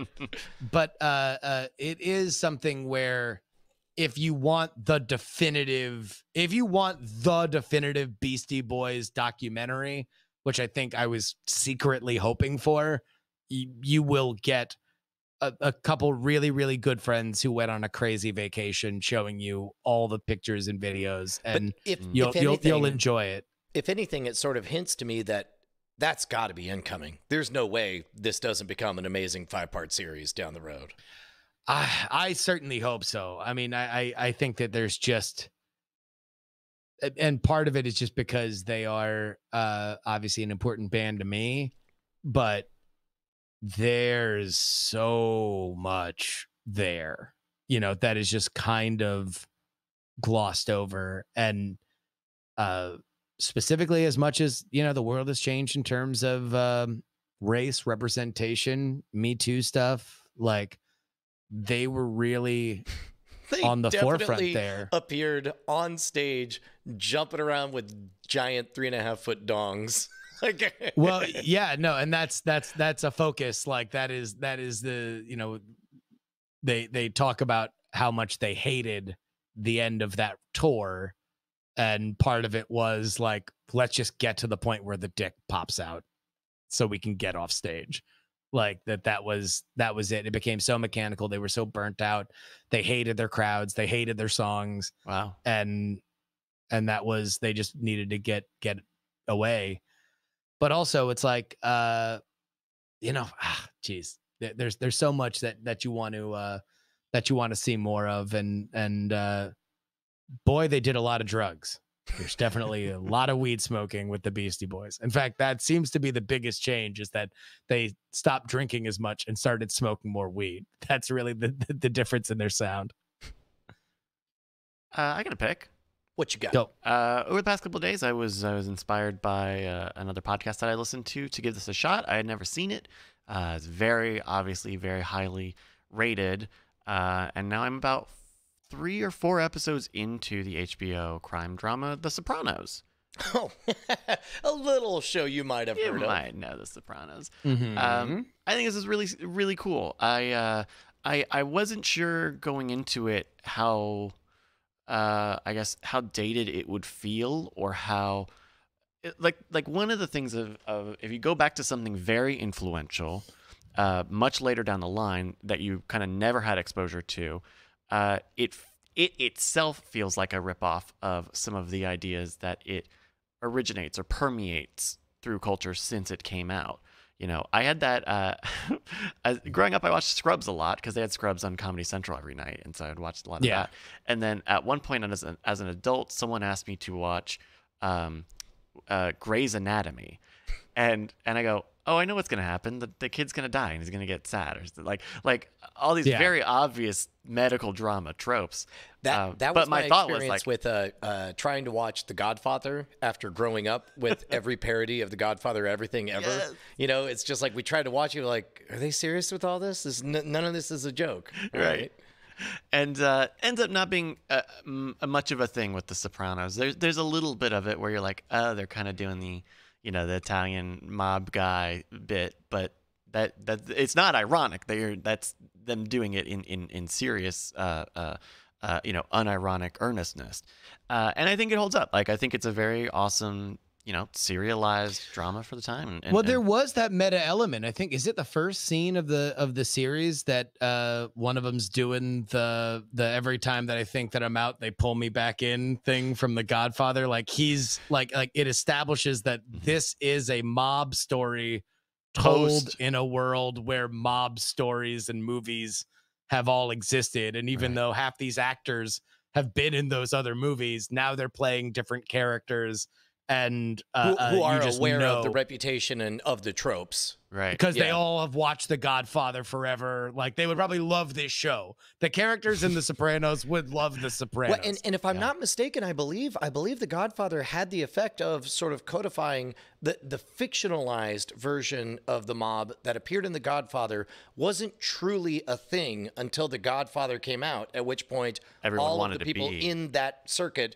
were like, I don't know, it looks pretty badass to me. Let me just act that way and lean into it. Yeah. And they even reference, like, Scarface. There's a point where it's like, we got to go Scarface on these guys, the big guns, and I was like, it's very interesting to see it as, I guess, a modern take on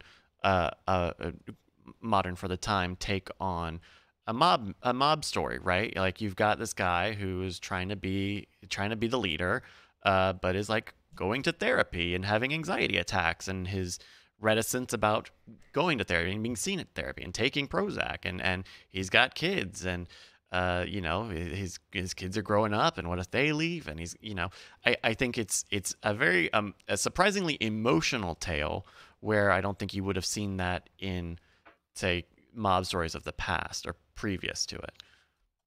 So what episode you on? I think I'm only on episode 3 or 4. Okay. The episode College, it might either be your next episode or the one after that. That's my next one. Okay. That was considered to be, and I think, I'm curious your take, but that was the first time that it just like stunned on everybody, that it's like, oh wait, this show is actually like great. This is actually like awesome. So I'm excited for you to get to it. Nice. Yeah, I did hear that there was an episode like that pretty early on in the first season, so I'm looking forward to that. And The Sopranos, you can watch it on HBO Now right now if you don't have a subscription. You just have to have the app. I think it's on the HBO apps and the Hulu it's free. apps. And by the way, the way that all these governors are starting to open stuff up, you got to wonder when HBO is going to close that loophole down. So watch it now. It does kind of feel like everybody is starting to, we've had a couple months of a held breath, and it does start to feel like people are going, just maybe starting to breathe again. Yeah, we'll see. So The Sopranos on HBO. Well, Brian, Justin, as we always do the show, thank you so much for joining me here as we talked about science. And we'll wrap it up as we always do. Hooray for weird things! Hooray, weird things! Hooray for weird things! Beep, bop, boop, bop, boop, bop, beep. Space rock, damn it, Gary! Hey, that's the show. Andrew's going to be so mad when he comes back and finds out that we changed the slogan to Hooray for Weird Things. That's what he gets for his Oh career my God! as a So writer. Merrill Barr brings up like Texas is, I believe, number 42 in number of infections per million people. So we're very very not COVID-y. But then somebody I was listening to freaking what an NPR thing to say. Somebody on NPR was just like well, I just don't know that the demand to go to bars and restaurants is that great. And I mean, was that's just going to like, be a we definitely did a whole hour on just fantasizing on how great it will be to go back to a bar or a restaurant. I mean, there's a long conversation there. But I don't know. I think I know it was about an hour, and it was on Happy Hour on Friday. And it was mainly about how bad we wanted to go to a bar just and or a salivating restaurant. over what we would do, what we would order the next time we get to go to a bar or a restaurant. well, if you guys need to take a break, let's do that now. We could do a shorter take after some cough things. meds. I'll be right back. All right. Here you go. Yeah. Wait. Oh, so wait. We're gonna do after things. We'll just do a little brief one here, All right. and then just so we got something for the people. We had a very short episode of Weird Things last week, so kind of make it up for the folks. Make sure we got. Yeah, that was a pretty long episode, though, right? No, this one was great. This one was like an hour 20 or something. playing that. Which one was it? It wasn't the Pulp Fiction one. The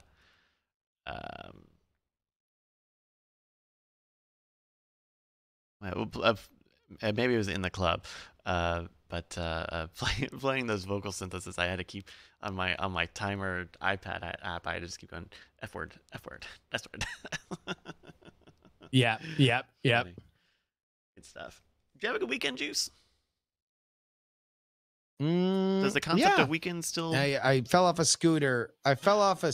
And I hurt my hand. Oh no! So I got a fat hand here. Oh, I don't know it is. If you can tell. It is a little bloated. Yeah, it's a fatter hand. Sorry, buddy. And it's got I'm bruising up like there. But aside from that, not bad. Got to see got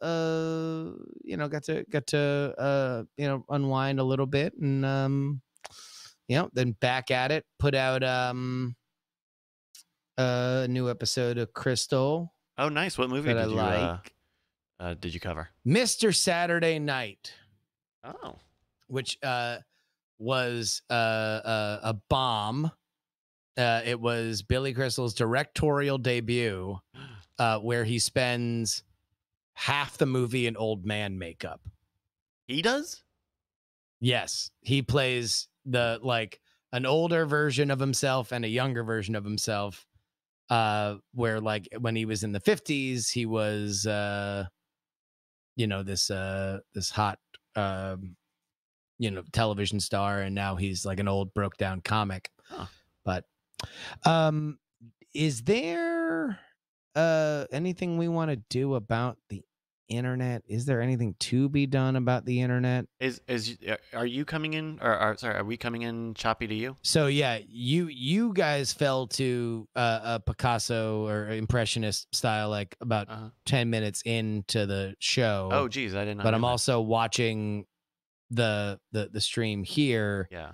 And when it's good, it's fucking HD. When it's bad, it is unwatchable. Yeah, so I don't we have know been if getting there's some hiccups today. We're at a 9% drop rate, which is not ideal. We can try and call you back on Skype and see if that does it. We're getting a hiccup now. Oh no, we have an internet? Yes. Oh damn it. That's super bad. Yeah, it's not being out for minutes at a time. Well, I saw a couple of flare-ups during. Yeah. Let me try and restart the Skype hold on. call Let me. you. How about that? Yeah. And we'll see if that. Yeah, here. Hold on. Is it the Opal side or the Skype side? It's Justin's video from us is not good, and we're not getting all the upload out. Sorry, I'm running a speed test now. Okay. Which is probably messing something up. A little bit. Right. Yeah. Okay. Yeah.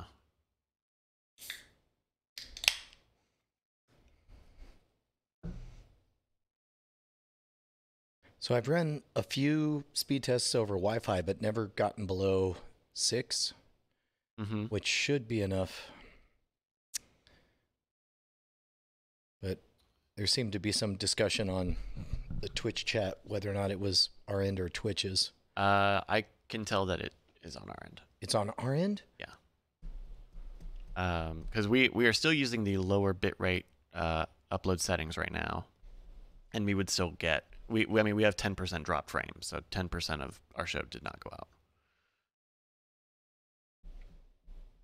And so some of that, it picks up and the buffer catches it, and it's not a huge deal. But yeah, it's been that's a double bummer after doubling down on the business class. Yeah. Maybe. Well, I mean, I think there's definitely a larger thing that we can look to kind of. Sorry, I'm not hearing Justin yet. No.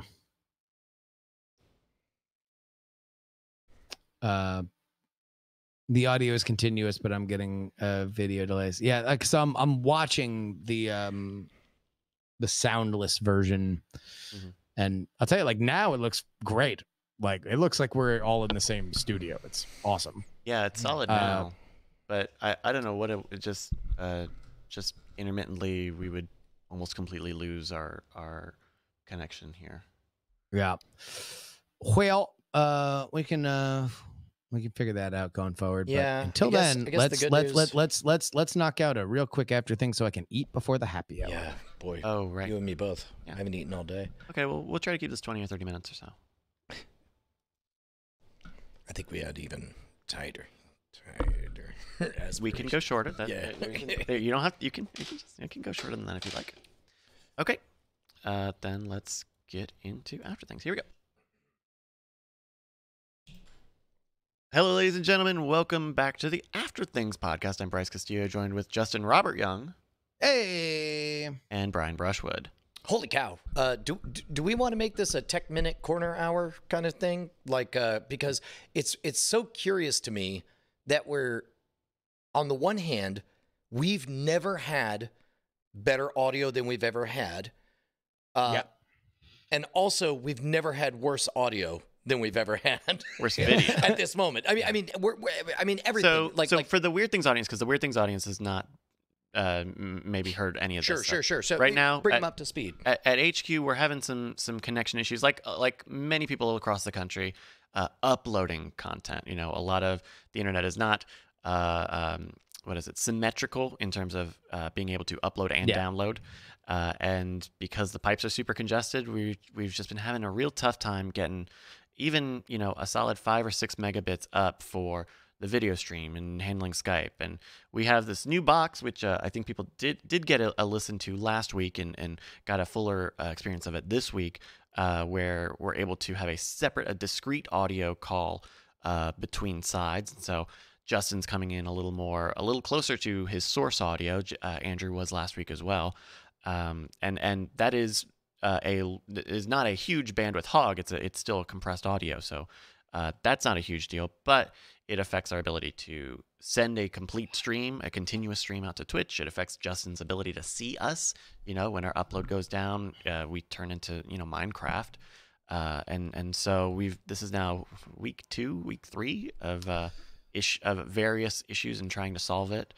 Even last week, Brian, right? The Spectrum came by, our provider Spectrum came by and installed a business class line. Yeah, right now we actually have two total.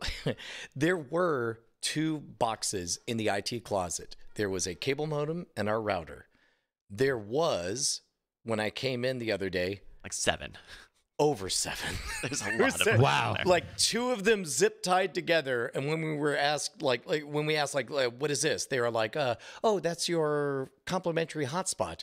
They're like, why does it have its own independent connection to the internet? They're like, because that's their crazy Spectrum network one. Yeah. The general hope is that having business class, unfortunately, we're paying for both right now, but the hope is that having business class will give us the ability to get somebody different on the phone line when stuff goes down, and somebody with a different set of tools, because it looks like they gave us the exact same router, but I assume with a little whisper, like you're platinum elite, somewhere on there. Yeah. And, at least from how it used to be, it was not like you were promised any sort of prioritization or better data handling on the connection side. It's not like your data would be more important than Susie down the street. Yeah. What you mean under the residential? Yes, sorry. Yeah. Business on residential. the residential, it's just like, hey, man, y'all's in the same pool, and if all of you are swimming at the same time, there's going to be a lot of bodies around each other. Whereas business class had the implicit, we will make sure that you are never more than 35 megabits away from another person, or never less than that, whatever. But that was implicit, not explicit. Yeah. So, I mean, even Justin, you were trying to what was it? The wireless, the satellite internet thing.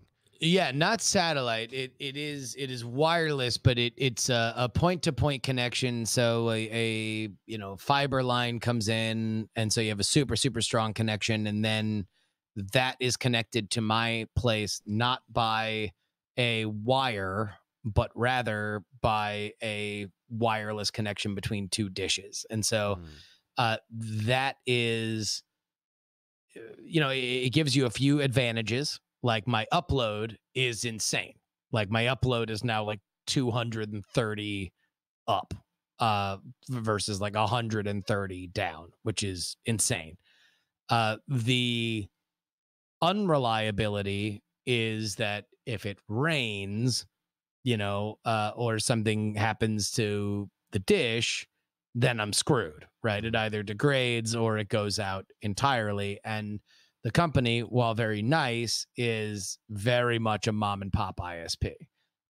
So that is technically the backup now, although that is the primary one that we stream from. It has gone down twice, once because of internet tomfoolery where somebody was, after the install, somebody unplugged something else. And then once because an unknown thing that was not in our building needed to be changed because it was down. Mm-hmm. But we still have our Comcast. So push comes to shove, we, if this goes down with Monkey Brains, then we switch to Comcast. And that way, Ashley, who is now doing a lot more uploading, just in terms of video calls and stuff like that, can have her own dedicated connection. Although, to be fair, I don't know how much her doing anything really matters. I think this is more of a throttling that happens from the ISP side. Yeah, I mean, the sense that we got is that in general across the country, this is an issue, right? As more people are moving to working remote, uploading files, doing video conferencing all the time, everyone holding their own, say, happy hours, any number of things where suddenly people are uploading a lot more data than they ever had before. Yeah, that's one of the weird things is that by joining the business class club, number one, not only are we doubling our expenditures, but number two, really all we're joining, we're joining a network that promises less, but promises you'll at least get that. So there's the fake promise of a gigabit that never shows up, and there's the fake promise of about 40 megabits upstream that also never shows up. Whereas on business, it's the quote-unquote real promise of 600 megabits and the quote-unquote real promise of 35 megabits up for roughly the same cost. But really, I guess we're just entering the squeaky wheel club, right? Where it's like we get the right to be heard when we don't get what we're promised. Yes. And like, were those numbers that you just mentioned, like, were those explicit promises, or was that just someone on the phone? I mean, people on the phone will talk. I mean, I guess we'll find out. I mean, it's I was going to say, we are about to find out, because that is, I could see the light in Brian's eyes die as people in the chat room, after we went through this, effort to ensure the safeguard of this. Now all of a sudden people are complaining about, like, oh, we're getting the same drop frames because we did not go through all that effort that we went through, so we could have the same damn problems. We've already cataloged calls 1 through 8. Get ready for a new chapter. Call number 9 happening very soon. Coming to a Twitch stream near you. Oh, jeez. Yeah, I know. It's Well, it's and by the way, this is like, without getting too far into it, there's a conversation that I need to have with Brian and Bryce at some point today about a business opportunity that is reliant on us with a straight face being able to say we will deliver a consistent stream at the time of your choosing. Yeah, and for not a small amount of money.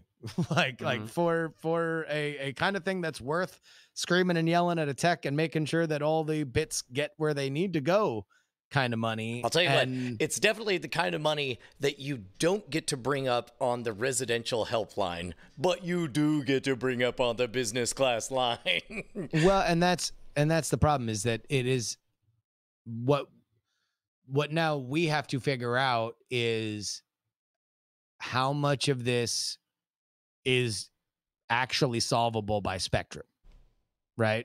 Like, did they sell you a solution for which they cannot provide? And if that's the case, then it's like, okay, technically, is there anything else that can happen to get this internet more stable? Because a lot of people are looking at that right now, and it's not right now. There's no clear-cut answer. Nobody is selling the sure shot solution. And the tough thing, I think on one of those Night Attack happy hours that you guys did talking about it, I remember there was someone in the chat who was also in the Discord, and I'm sorry that I've forgotten who was saying this, but like there have been many calculations on the ISP side on how much can they overcommit, how much can the ISPs overcommit to the customers of their capacity, right? Like, because most people won't use a lot of upload. Most people won't use all of their download all of the time. And so there are, to have heard this person say that there are calculations, there are actual formulas of you can have this many people on this line and they will get a reasonable amount of service. Well, now that more and more people are online out of necessity, that math goes out the window. That is not just overselling seats on the plane. Now everyone's got to get off the island. Right. Yeah. So it's thank you for everyone who's been it's affected some of the shows, and we appreciate you being troopers and continuing to support us, because we don't love that this is the case either. Yeah, and I guess that's the other bummer too, is like we all know that there's an other side of this experience, but the only way to get there is over time. You got to do little pokes and prods and changes and see where you end up. And so, I don't know. Yeah. Thank you to everybody being patient, I guess. Yeah. We did get a ghostly message from Andrew Main. The ghost of a person from a different reality. He wondered, what shelter-in-place work habits have you picked up that you think will stay with you once we are not sheltering in place? I would say, can I tell you, I had a dream. I have a recurring dream. Uh-oh. That if you say nightmare, it makes it sound too bad. But we've talked about this before. The recurring dream is always, I'm doing a live stage show and it goes bad. I had a new variation on that dream. And the new variation was that I found out I was double booked to do 2 live shows in the same day. And I spent the majority of the dream, I went to one university and checked out their tech, and they were all like, we're really excited for the show. And then I went to another university and they checked out the tech, and it's like, yeah, that'll be great. Then I went home and went to sleep, and my alarm goes off in the dream at 5:40 a.m.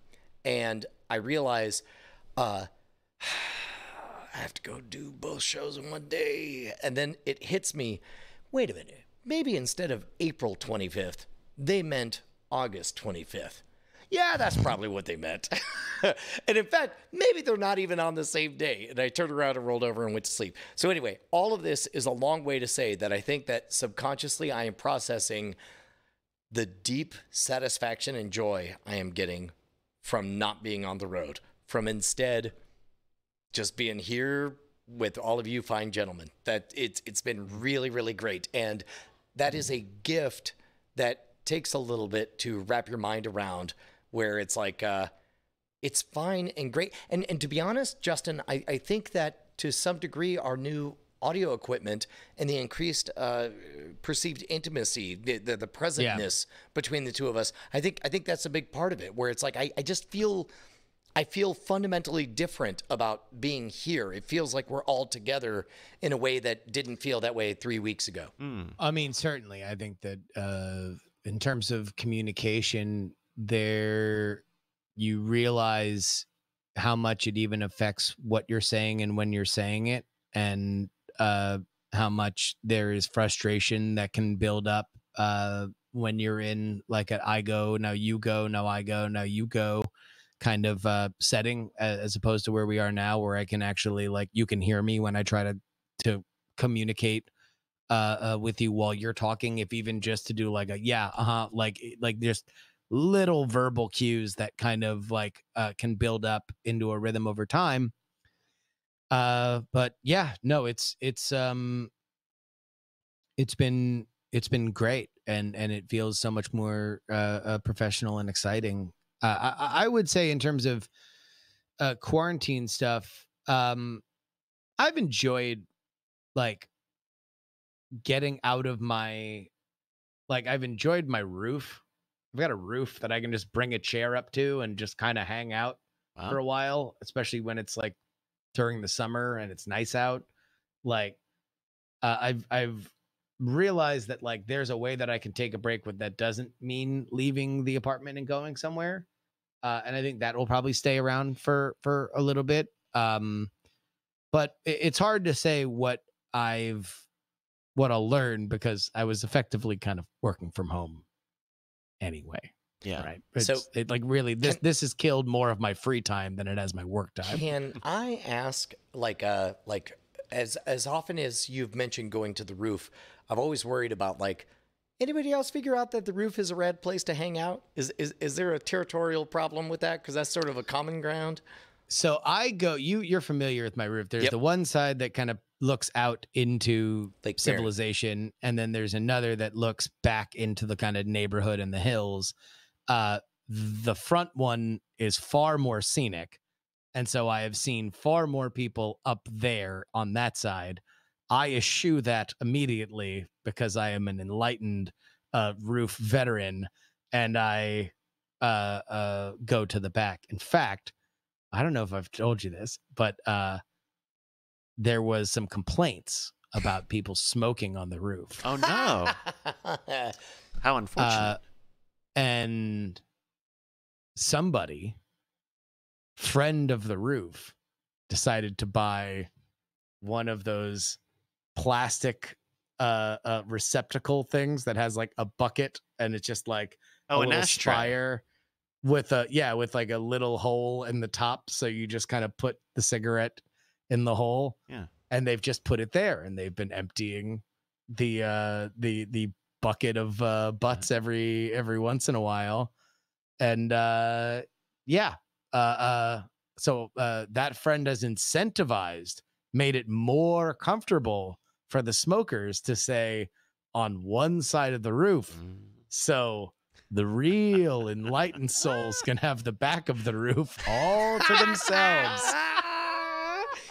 Dude, we're not going to do a better story than that to punch out on, unless what's your habit? I'm going out and taking a walk more. I'm going out and walking more often, not just as like a means of like Locomotion, exercising, but just to get some fresh air, or to like decompress. Like when I have moments where I can feel myself spooling up, I can throw on the running shoes and go and take a lap around the apartment complex, or two in some cases, because you get cooped up inside. I already get cooped up inside. Now I can't even go to the gym, or I can't, even go out or see people. And replacing it with or reintroducing, the very low impact, low cost of just taking a nice walk. As bigger than it sounds. Yeah. So if you've got any, why don't you send them in, neshcom@gmail.com. Use after things in the email subject line. What habits from working from home are going to stick with you guys. Man, I would love to hang out longer, but we got 24 minutes until happy hour. This is our only chance to eat Well, food. it doesn't have to be so bald-faced that like, working. No. I mean, like if it were up to me, we would just keep going. It kind of okay. So, for Ryan Brushwood, Justin Robert, no. This is I'm sorry. This is where I'm gonna. This is the hill I'm gonna die on. I deserve By the way, to here, eat some food today, which I have not done. After things is about getting the unvarnished business side, and the unvarnished business side is food. Okay, there we go. It's not some mystical choice. It's the people on the screen made the choice. All right, for Brian Brushwood and Justin Robert, I'm Bryce Castillo. Love you. It's been after. Hooray, after! All right, everybody, we're gonna shut the stream off so that these guys can go eat their foods. Yeah. And do the happy hour. Thank you guys so much for joining. They'll be back in a few minutes here with another happy hour. Bye, y'all. See ya.